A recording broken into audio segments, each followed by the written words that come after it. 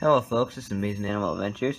Today I'm visiting in Southport, North Carolina, and I've caught a selection of crabs here today.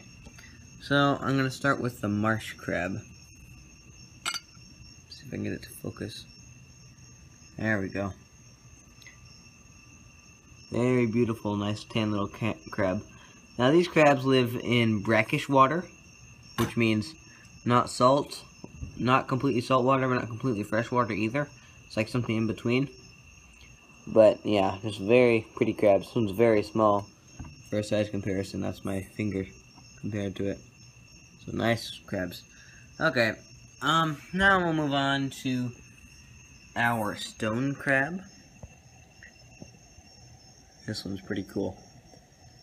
This one's a little bit larger, and actually this one's pretty small for its kind. They get a lot bigger than this, but I didn't come across any bigger ones on this trip yet, so I just went with the best one I could find. As you can see, this one's trying to climb out.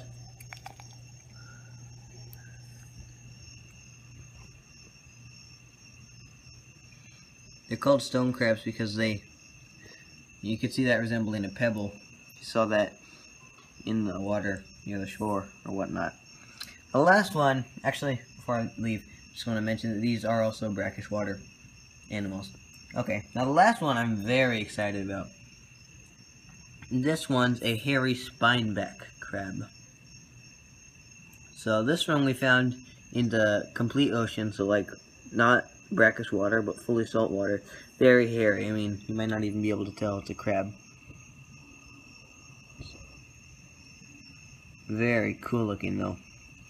We found him sitting on a sponge that had washed up on shore. It was a sponge that had a very similar texture, so it will blend in very well. But yeah, very beautiful crab. Okay, that just about sums up our discussion on crabs. Thank you for watching.